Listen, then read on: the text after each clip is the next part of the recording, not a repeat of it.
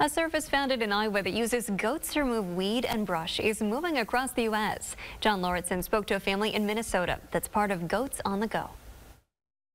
Come on, girls, come on. Come on, girls, come on. On a farm near the town of Renville. If there's stuff to eat on the inside, they're happy. Garrett Hovland doesn't need a chainsaw or a tractor. He's clearing out this grove with goats. So we got a couple of goats and started with that, and as you can hear in the background, we got a few more now. Garrett is part of Goats on the Go. It's possible you've seen these animals eating buckthorn and weeds around solar panels in the Twin Cities.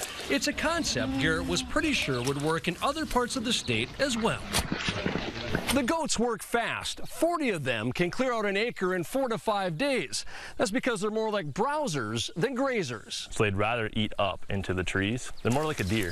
If someone asks for their services, Garrett and his family round up the herd in a trailer and bring them to the site. They put up an electric fence to keep the goats in and predators out. It's like a traveling band with a big appetite. Is there anything they won't eat? Like burning weed, sometimes they don't eat as much, but then sometimes they do. I was thinking another thing, but...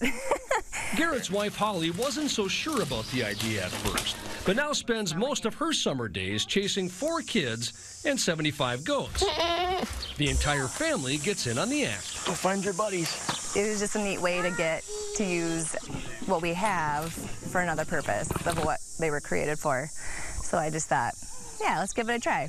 It's safe to say that goats in a grove are just as happy as pigs in mud. We didn't know what to expect as we just started this summer, but it's been going really well, and we've enjoyed doing it as a family.